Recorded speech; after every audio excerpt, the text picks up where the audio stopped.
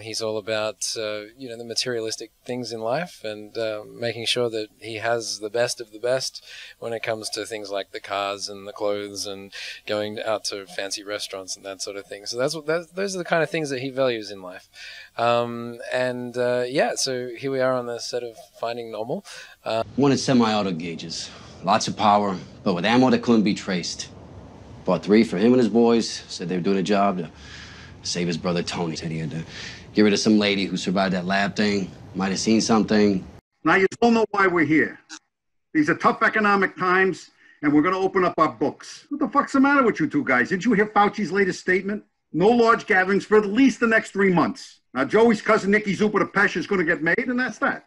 All right, my name is Ward Roberts. I'm accepting the Ice Bucket Challenge for the good cause of the ALS. Thank you, Pete Shuey. And before I take my plunge, I'm going to challenge Jeremiah Johnson, Eric the Hoosier Hysteric Pinkowski, and my wife, Annie Roberts, who's about to dump it on me.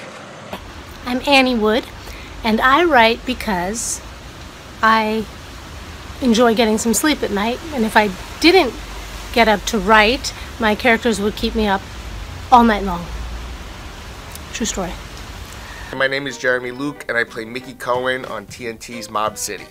And I went to my job, and at like 10 o'clock, I get a call from my manager, and she's like, "Right there, I just saw your tape. You gotta go. Tomorrow they're sending you 5 more pages of dialogue that you gotta go in and do tomorrow."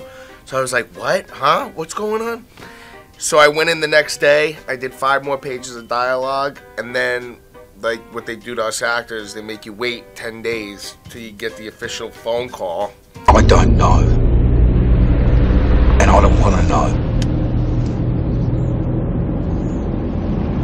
Guns, mate. Kidnap. Murder. Conflict diamonds. Drug smuggling.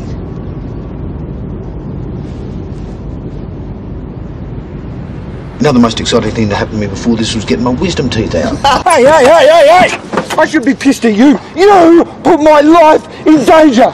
Is there anything else you can think of that might help? And surely there has to be something out of the ordinary.